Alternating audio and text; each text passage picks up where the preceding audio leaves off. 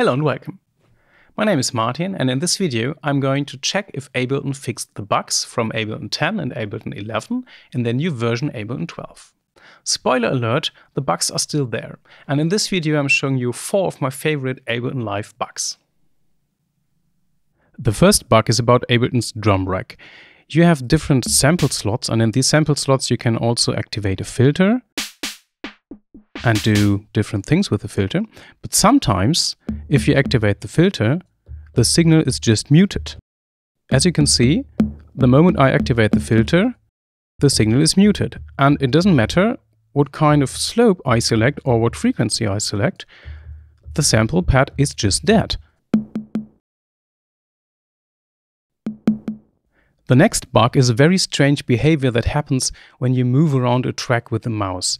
Let's say I have MIDI channel 2 and I drag it to the last position, then immediately on the push console all the red pads start to light up. Usually that only happens when you start or trigger the record arm mode. You can do this by either pressing and holding a button here on the push or using the mouse, but in this case the whole row is red and there's no way to deactivate this. I will demonstrate it again by moving the first drum rack track to a new position, see what happens.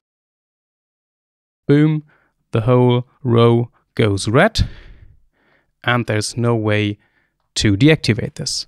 Then there is a strange bug regarding the preset management of Ableton.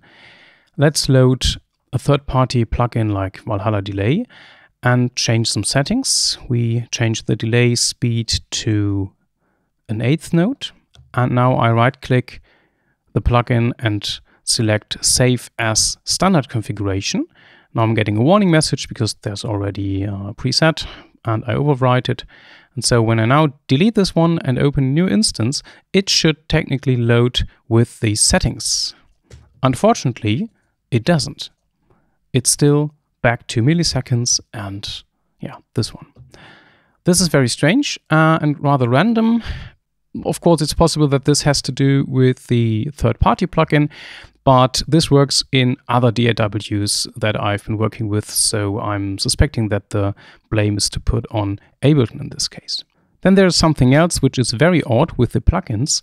I'm not sure if it's really a bug or just a very bad design choice. You can right-click and group any plugin that you have, which is very convenient because then you can assign the parameters to the macro knobs. This is very useful to me because I made a lot of presets for my effects, so I can just double-click one of them and then I have an effect patch with all my settings and I can tweak the parameters that I like. What's very strange now is that once you have mapped a parameter to this rack, you can of course still change it here on the graphical user interface. But as you can see, it doesn't change the value in, now we're getting some feedback overload, but it doesn't change the value here on the group. So now we have feedback 0 on the actual plugin, but it still says 69 here. And when I now move this one, I have an immediate parameter jump. So there is an inconsistency between the graphical user interface and this one. This is something that also works better in other DAWs, and I don't understand why Ableton is not able to make a consistent user experience for the racks and also the plugins.